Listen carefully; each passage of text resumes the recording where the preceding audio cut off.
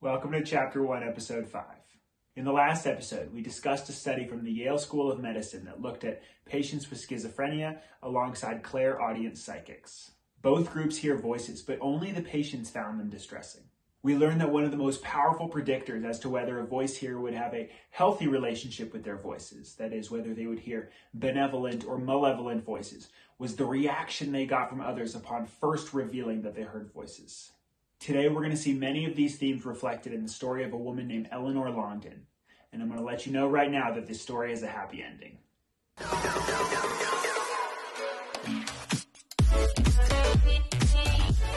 In 2013, Longden delivered a talk called The Voices in My Head, which if you haven't seen it, it's pretty incredible.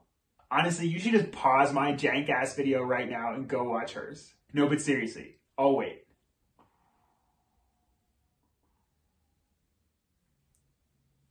Okay, so hopefully you watched her video, but no worries if not, as we'll be discussing it alongside an interview she did with The Guardian where she goes a bit more in depth. Now, nothing I can say will do her story justice, which is why I'll be quoting her throughout. But I wanted to do my own video to point out all the ways in which her story ties into everything that we've talked about in previous episodes. Some background for those who aren't familiar.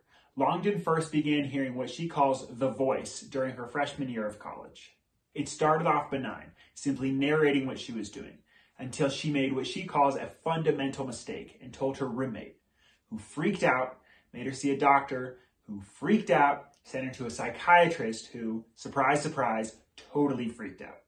In Longden's words, the psychiatrist took a grim view of the voice's presence, subsequently interpreting everything I said through a lens of latent insanity. Longden recounts an instance in which she, as a member of the student-run news organization on campus, had to leave her psychiatrist's office early to go read the news. She later learns that her psychiatrist wrote down in her medical records that Eleanor suffers delusions that she's a television news broadcaster. And this is not at all uncommon. In fact, if someone who has been labeled psychotic claims that they are not psychotic, known as anosognosia or lack of insight, this will be taken as further proof that they are indeed very psychotic. How absurd is that? Okay, back to our story. Longden ultimately winds up in the hospital where she receives a diagnosis of schizophrenia. She describes it thus: having been encouraged to see the voice not as an experience, but as a symptom, my fear and resistance towards it intensified. In turn, this caused the number of voices to increase and grow progressively hostile and menacing. In effect, a vicious cycle of fear, avoidance, mistrust, and misunderstanding had been established. If you thought, wait a minute, that mirrors everything we talked about in the last episode, you would be right. Resisting one's voices seems to make them more hostile and threatening. Also, I know I sound like a broken record here, but feedback loops, feedback loops, feedback loops. That's exactly what she's describing here. That culturally reinforced negative reaction to voice hearing seems to create a self-fulfilling prophecy in the person who hears voices.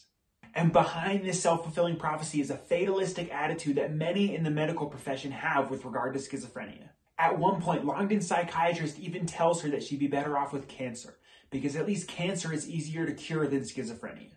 How messed up is that?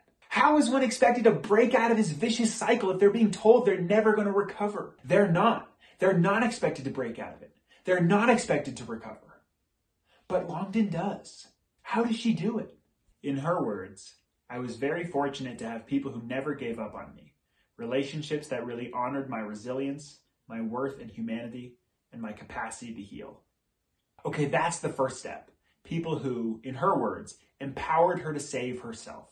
Another critical step was when she got involved with the UK Hearing Voices Network, which helped her to realize that my voices were a meaningful response to traumatic life events, particularly childhood events, and as such, were not my enemies, but a source of insight into solvable emotional problems.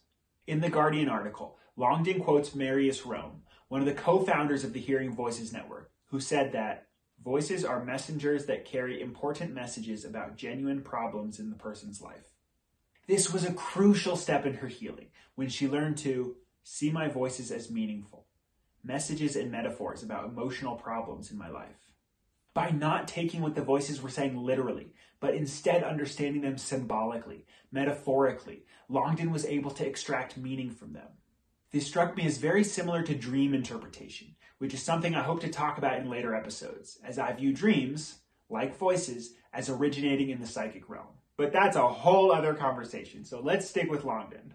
Through working with the Hearing Voices Network, Longden comes to understand that the voices took the place of overwhelming pain and gave words to it. Memories of sexual trauma and abuse, rage, shame, loss, guilt, and low self-worth. Probably the most important insight was when I realized that the most menacing, aggressive voices actually represented the parts of me that had been hurt the most. And as such, it was these voices that needed to be shown the greatest compassion and care, which of course ultimately represented learning to show compassion, love, and acceptance towards myself. Psychologists have long known that there's a link between childhood trauma and hearing voices, but I've never heard anyone express it as clearly and eloquently as Longden does here. What's so interesting is that once she began to understand her voices symbolically, she realizes that they're ultimately trying to help her, to guide her, which again is very similar to what we saw in episode 3 with the folks from India and Ghana. When Longden is asked in the Guardian interview if she can remember when the voices started to become nicer, she describes it as a complex process that happened gradually, but points out one particularly powerful moment where she said to the voices, "You represent awful things that have happened to me, and have carried all the memories and emotion because I couldn't bear to acknowledge them myself. All I've done in return is criticize and attack you. It must have been really hard to be so vilified and misunderstood." There was an immensely long pause before one of them finally responded, "Yes, thank you."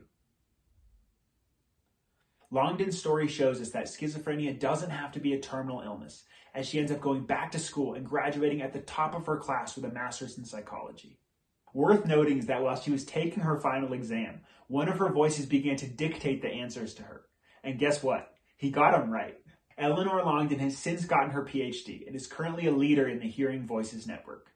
She now has a much more positive relationship with her voices, and they even cheered her on for her TED Talk and prompted her with lines when she was worried she was going to forget what to say next. See, I told you this story has a happy ending. In the next episode, we're going to dive into the past and take a look at some famous voice hearers throughout history, and we're going to do so through the lens of a theme that has begun to emerge in this chapter.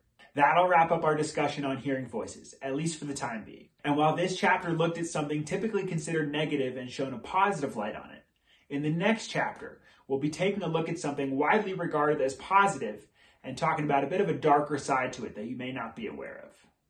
As always, thanks for watching. Don't forget to like and subscribe if you haven't already, and I'll see you in the next one.